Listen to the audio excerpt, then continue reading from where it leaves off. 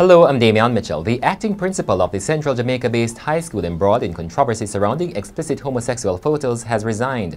The photos went viral on social media after the principal's cell phone reportedly went missing. A suspect has been arrested in connection with the New Year's Eve murder of a 79-year-old retired nurse in Trelawney. The suspect was arrested one day after the killing of Hyacinth Hayden.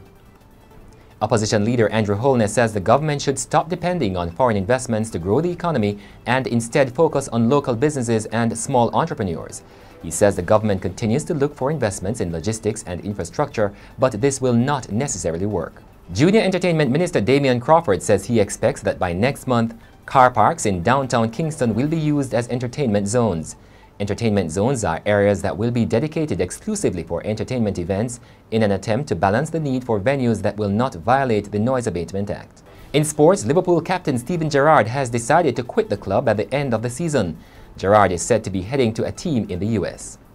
In your weather forecast, Saturday will be mainly sunny and windy, especially across southern coastal areas. And that's it for the Gleaner Minute. I'm Damion Mitchell.